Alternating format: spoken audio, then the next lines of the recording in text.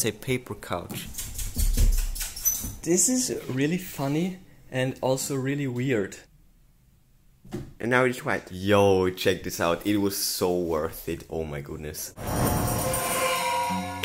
Initiating. Welcome back to my daily grind. Create yourself is what you'll find me doing every day and every night. No time to lose. One day, one step in the right direction. I'm Chris and I'm only here to show you if I can do it, you can do it too. Welcome back to the vlog. It is Tuesday, another day, another chance to push hard, and the topic for this vlog is part 2 of my couch makeover. So let's get it. By the way, all the DIY projects right here, watch them all. But before we get started, love goes out to all my subscribers. Thank you for making my life special and worth living to the max. So let me try to give back with a sweet video. Okay, my last vlog, well, I tried to do it the lazy way, but it failed. The rolls just got ripped out, so I was like, okay, let's go for it all the way. Let's go for the shortening and for the rising and pimp this couch. So yeah, let's get to this build. It's the next day. I got myself, well, I bought 2 4-meter long wooden beams, cut them to length 170 centimeters. I will put one of them up here, one of them down here, inside, one of them here, and the 4th one, I don't know. I also removed one of these plates. This is what it looks like from the inside. It's just like this weird paper stuff. It's a paper couch. I need to replace these. Shouldn't be too hard. So let's get to work. By the way, I can just cut it with this X-Acto knife. It's kind of crazy, but it's actually working. This is a better way actually. I can't hold this knife any longer. It's so painful.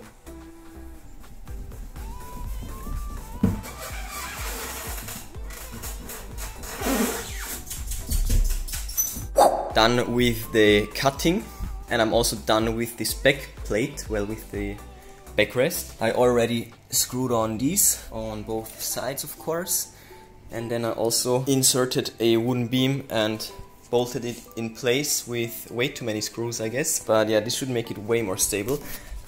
This is what it looks like. What a mess. Okay, I'm done with the lower one as well. Replace these 2. And another possibility for another beam would be right here across, because this thing is held in place only by 2 screws, right here and right here.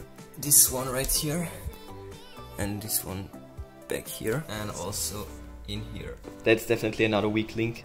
Okay, so I'm almost there. Now this position I was talking about right here, and you can also clearly see how bulged out this thing already is. So I think right here would be a good position, and another one right here.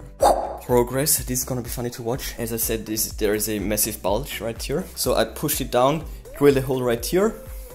Then I pushed it down, drill a hole right here. Now I screwed in this screw, and now this thing is up in the air, and it's really springy, and it's really hard to push it down. It's gonna be fun. If it's even possible for me to do this. Oh god. Oh.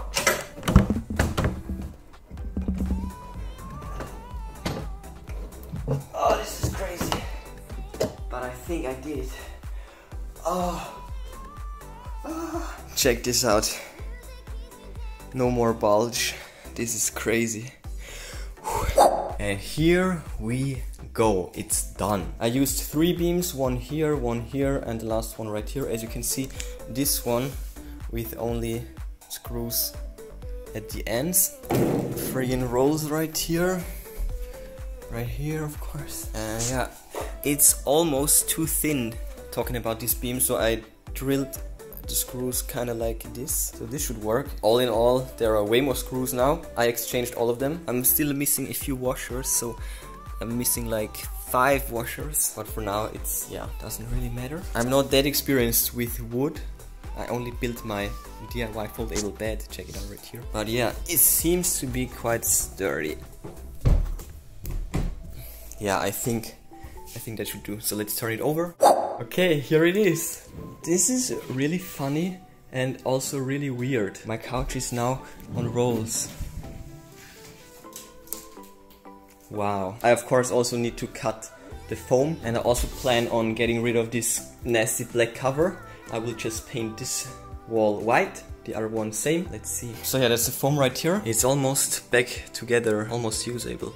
Okay, this is it with this nasty black topper thingy. I was able to just tuck in all the excess. Wow, it's actually looking like a couch again. What the heck? Okay, this is definitely... Oh no. Freaking hell. But other than that, my couch has been restored. I will just let it be like this for now until I figure out something better for this cover solution. It's also messing with the rolls. And again, I wanted to rise it up to fit this robot vacuum underneath it. And I had to shorten it quite a bit to make space for the fridge. Hell yeah, friggin' sweet. Oh boy. Oh yes. It's quite high. That is so crazy.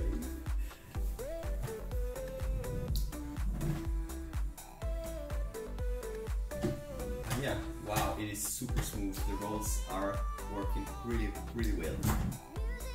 Once I have my bed, then this is going to be fun. Yes.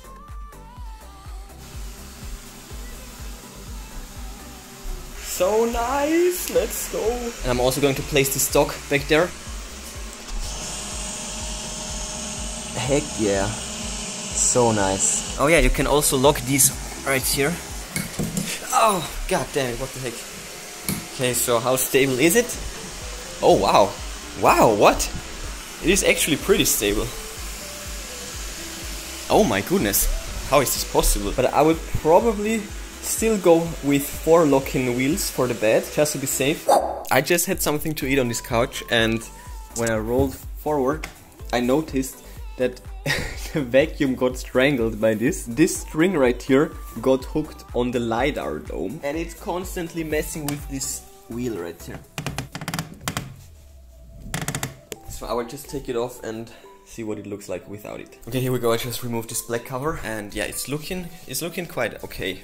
The white cover, it's covering up all this yellow, nasty yellow foam stuff, and I now just need to paint this and this down here and the other side, so that should do actually. Done with the painting. It's white, and now it's white. Let's go. Okay. Oh god, I just woke up, man.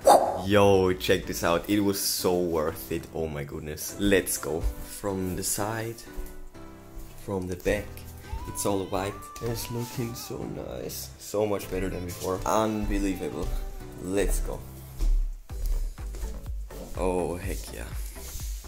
Yet another milestone left behind me, I guess. It was about time, as always. And I'll get to a more in-depth review in my next vlog. You can check it out right here if you're interested. But yeah, all in all, I'm hella proud. It turned out pretty good, and it's looking so much better. It's looking good. So yeah, I will see you in the next vlog, taking a closer look at this baby, rolling it around and stuff. So yeah, that's it for this one. Smash the like button the way I smashed my hands in the process of cutting the cardboard with a X-Acto knife. So stupid, what am I even doing? Bang the bell like clap to never miss DIY projects. Check the recent news on ChrisViral.com, and that's it for today. I will see you tomorrow.